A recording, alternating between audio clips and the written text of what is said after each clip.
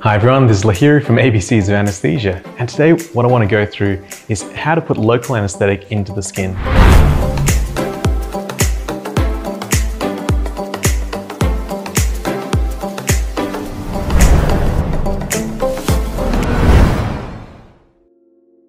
Now this is a really basic technique, but something that's so worthwhile, especially if it's appropriately within your scope of practice.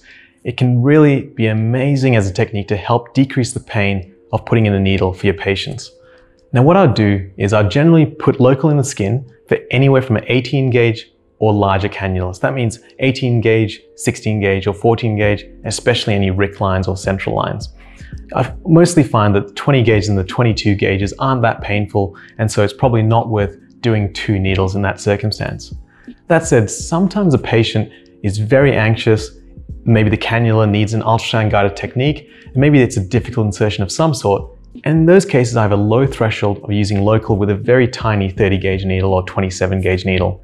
So the first thing I do is choose the right vein. So if this patient here has a fantastic cephalic vein, and we're going to do a demonstration later of a 14 gauge large cannula insertion, so completely appropriate that I put local anaesthetic in the skin for this. Now the things I need for this is really quite simple. I just need a syringe, local anaesthetic, and a needle. So the syringe that I choose is just a small 2 or 3 ml syringe, and it just means that this is just really easy to hold and I have the right amount of dexterity when I'm using it. I usually choose 1% or 2% lignocaine. That's all you really need. It's fast onset and doesn't last too long. It's a really safe local anaesthetic to use. Now the needle I choose is really a fine needle. It's either 25 gauge, 27 gauge, or 30 gauge, depending on what's available to me. For example, many hospitals won't have a 30 gauge, in which case I'll just use a 27 or 25. And it doesn't matter which needle you use, it's much smaller and less painful to insert local anaesthetic with this needle than to insert a large 14 gauge needle. So before I inject the local anaesthetic in the skin, I choose the site. So here I've got a really great cephalic vein, and I'm going in a reasonably distal site. So my site of entry of my needle will be about here. Now I've got 2 options for the injection of the local anaesthetic. I can either go over the vein or just to the side. I think a lot of people when they're starting out might put it to the side because you don't want any risk of puncturing that vein. What I do in my practice is I actually go over the vein, but I'm being really careful not to go too far in. So I go just subcutaneously, and as soon as I'm in, I inject.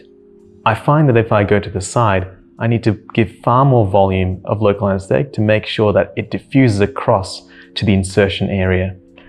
So I'm now going to start injecting the local anaesthetic. I just uncap my needle. I steady all my surfaces.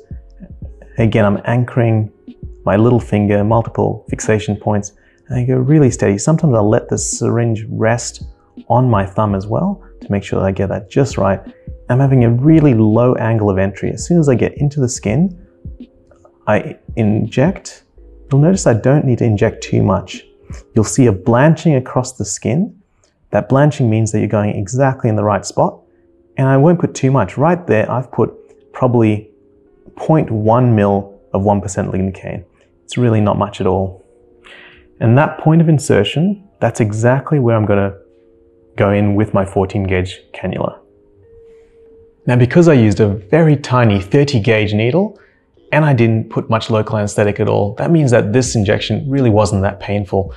The pain on injection of local anaesthetic is usually related to the size of the needle, so it's a 30 gauge, it's really small, and the volume, which expanded the tissues, and this was only 0.1 of a ml of local anaesthetic, so really there shouldn't have been much pain with that injection, and it'll be far easier to do the 14 gauge cannula now.